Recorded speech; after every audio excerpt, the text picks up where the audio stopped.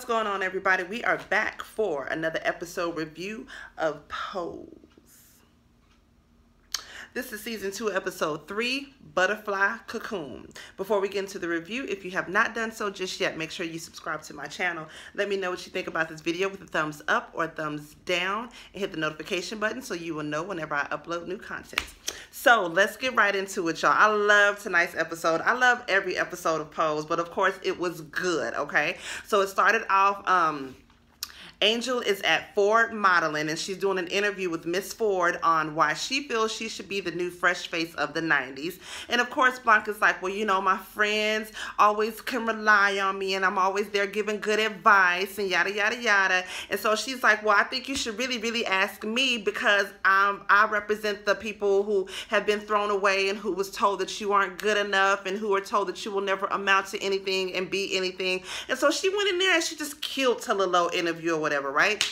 So after that, she ends up going to the Vogue, and not going to the Vogue, she ends up going to the ball, and she walks in right on time like she always does, ready to serve the people. And the category was Femme Runway, like Femme Queen Denim Runway, something like that. So she got out there in her little Jordache and jabot, it looks like, and she got out there and she slayed the people, of course, and she got a first place trophy like she always does, because bitch is Angel, come on now. So she ends up, later on that night, they go back to the house, and she ends up getting a call that she actually does not get picked for Ford Modeling. And of course, Blanca goes in like a regular mama. She's like, what that bitch means? She don't want my baby. What? Get that hoe on the phone. I cuss her ass out right now. So Angel's like, look, you know what? I'm sick of you and your scheming and your little ideas and this, that, and the other. So Angel's just really mad at Blanca because she feels like it's her fault that she didn't get she's just in her feelings or whatever. Moving on from that, okay? So Poppy and Angel, they walking in the park or whatever, right? They having like this little cute romantical scene in the park. So finally, after what? This is the 3rd episode, they finally kiss, which I was just like, thank you. I was waiting on these motherfuckers to kiss, because it's like you just been seeing it just like, and then boom, it finally happened. And I was so goddamn happy for them to kiss. So Angel was kind of feeling a little something down there, ladies. You know, you get the little ting like, oh shit, you gonna get a room? And he was like, no, because you know what? I'm feeling you. I ain't trying to rush this. I'll wait all day for you. I've been waiting for a girl like you, girl. You the girl of my motherfucking dreams. Poppy. Poppy. Woo, Poppy. Oh my gosh. Poppy chulo. He had me with that, goddamn. And I was like, damn, Poppy. Anyway, so Electra Abundance, I had to take notes on this one because there was a lot going on in this next one, right? So Electra Abundance, she's over there at Hell's, what is it? Hell's Fire, Hell's Club, Hell's Dungeon, wherever little sex dungeon is that she works at, right? And so she got her little white slave that's in there. He comes in and he ready to get it cracking with the little nose bump thing, because he trying to stay rock hard and go all doggone night, right? And so Electra's like, I told you last time I don't fuck with drugs like that, and I don't need you fucking with drugs like that. He like, look here, I'm willing to pay you whatever I pay you plus some, double some. Like, what's up? We trying to get this thing cracking. What's up? Electra's like, all right, well, fuck it then. Give me the money. So she ties him up. She got this nigga damn near hog tied. Legs up in the goddamn air.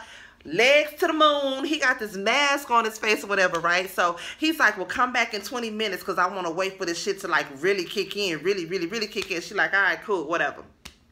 So she go out, girl. She out there filing the nails. They out there eating kolaches and shit. Just wait for 20 minutes to pass. 20 minutes later, she come back in. She like, all right, motherfucker, you ready? We about to get this thing popping. Well, nigga, hello, acknowledge me, let me know that you know I'm in the motherfucking house. Girl, when I tell you, she goes over there, pulls out the mask of the man, the motherfucker is dead. He choked on his own fucking vomit. Probably OD'd from whatever drugs that he was snorting, but the motherfucker is laying there, legs up, ass wide, dead. Dead to the bed. That shit was fucking crazy. So she ends up running up out of there because she like, oh shit, what the fuck am I supposed to do now? So she runs out of there. First place she runs to Blanca, of course, because you know Blanca gonna always have your back. So what's the first thing Blanca say do? Blanca say, call the police. Electra like, bitch, I done run over here for you to tell me to call the bitch. No! If I'd have goddamn known that you was gonna say that, I'd have took my ass to Candy House. Blanca telling her like, bitch, you didn't do nothing wrong. He died on his own trying to get his zing zing and all that, bitch. You ain't had nothing to do with that. Electra like, bitch, it don't matter. We transsexuals. They gonna kill us. They gonna throw away the key, bitch. No, no. Matter of fact, to hell with you. I'm finna go to Candy House. So she leave up out of there, and Blanca like, no, bitch, I'm finna go with you. I need to know what the fuck is going on. I'm finna go with you. So girl, they run up out of there, and they end up going over looking for Candy, right? Candy working up in a goddamn strip club, bitch. She actually looked cute, too. This the first time, because she had like the little long, kinkiness in her hair. That's the first time I can actually say Candy was cute. She was snatched. She was put together. But the bitch was on the pole. Why you have to be on the pole to look all good and put together, Candy? That's neither here nor there. But Candy tells her the same thing. She's like, look, we can't go, y'all can't go running to the cops because they see us as transsexuals and they will just throw our ass in jail. It don't matter. We can sit there and we can be recording somebody being killed. We ain't had nothing to do with the shit. They still gonna lock our goddamn ass up for that. But look here. I can't be going around everywhere trying to help you lock up motherfuckers, but I know a bitch that can. So let's go ahead and go over here and we can see what the fuck can do with that. So Blanca, Candy, Electra, they all go and see one of Candy's homegirl. Candy homegirl, she working over there on the whole stroll, probably over there on Hunters Point, some goddamn where. Have y'all seen that movie Pimps Up, Hoes Down? If you've not seen that movie, look at Pimps Up, Hoes Down. They talk about the hoes over there on Hunters Point. Yeah. My daddy and my auntie from New York, so they told me all about the hoes over there on Hunters Point. Anywho, so the hoe that's over there on the hoe stroll tells them the same thing, like, look, y'all can't go to the po-pos. Let me tell you about what happened to me. So she was telling them, so she was, you know, on this little trick, right? And so the trick complains to her that she using too much teeth in her oral transaction. She like, oh baby, ain't nobody ever called me toothy, so I don't know what the fuck you talking about. So he is up popping her ass in the face. She pops his ass right back. These hoes start fighting. They end up fighting down on up out the car. He on top of her, whooping her ass. The police pull up, see him beating her ass. They put her in the back of the car, put handcuffs on her, talk to him. He tells them that he was just giving her a ride. You was giving a hooker a ride, really? But they end up locking him, locking the prostitute on Hostro, end up locking her up, taking her to Rikers Island. She said the first night she was in there, she got beat up. Then one of the guards called himself looking out for her, would sneak her in wigs and makeup. That was only so he could pimp her out. So what she's saying is the system is basically against us. They ain't on our motherfucking side. So if we was to call the police right now and tell the police, hey, we got this guy that's over here dead. We ain't did the shit though. Bitch, it don't matter. You're still going to fucking jail. So like she tells her, I can't do it, but I know a bitch that can. Also, Electra tells Blanca, because they kind of share a moment for a minute, right? Blanca's like, look, you are my mother and I'm worried about you and I can't help but not to want to be involved and help you. And Electra tells her, you are my daughter and I don't want you to be nowhere else involved in this. So what I'm going to need for you to do, I know this is your house, but I need you to go to your room because I don't need you to bear witness to nothing else. I don't need you to see no evil, hear no evil, speak no evil, none of that evil. I don't even want you to be involved in this shit. I don't even want you to have to testify against my motherfucking ass. So she sends her off to her room, which is, bitch, I don't want shit to do with that either. But you my dog, though. I help you get rid of the body, though. So, Candy and Electra end up going to see the cleanup woman. I think they call her, I think her name was Euphoria, right? So, at first, she was funny. She was funny as hell. This little old Hispanic queen. Her accent, all that was funny as fuck. I can't even think of off the top of my head some shit she was saying, but it was funny as hell, right? So basically, they go to her. They call her the fucking cleanup woman. Because, see, this bitch was doing illegal, botched surgeries and shit. You know, like the lips and the fake asses and cheeks and all of that. And so, word on the curb was when she had a girl that died, when she was doing surgery on her, she got rid of her body. So now everybody knows to come to her when they got to get rid of some shit. And so at first she's like, oh no, hell to the no, because I don't fuck with you, Candy. And if I don't fuck with you, I don't fuck with your homegirl. But Electra's like, look here. Money talking, bullshit walk. So how much you gonna need? Because we gonna have to do this. So of course she was like, all right, well, I just need to know how big he is, because I need to know how big of a suitcase to bring. And I'm like, oh shit, y'all finna go do some shit. Real quick though, I thought it was cute. Poppy and Blanca had a little moment right before they was finna go have dinner. She was saying how she was like, I just don't know if I want to get into a relationship with you or whatever, because I'm just so scared, because, you know, I just been done wrong or whatever in the past. And so I just don't want nobody doing me like that.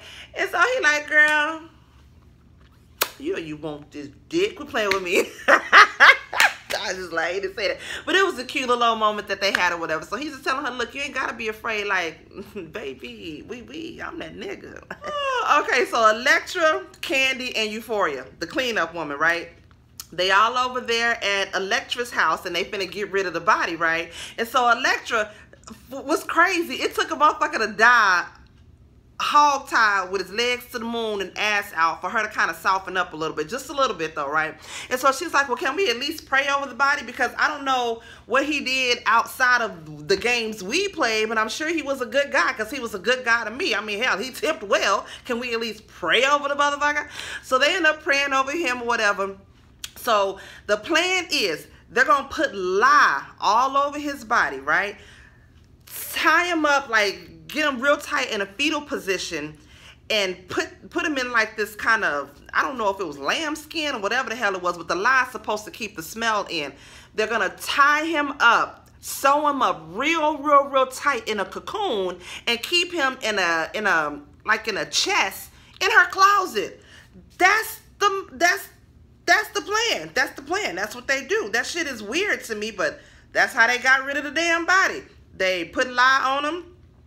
They put him up in some kind of goddamn cocoon, and they sewed his ass up in there, and she got him in her closet in the back, and that shit was crazy as hell to me right there.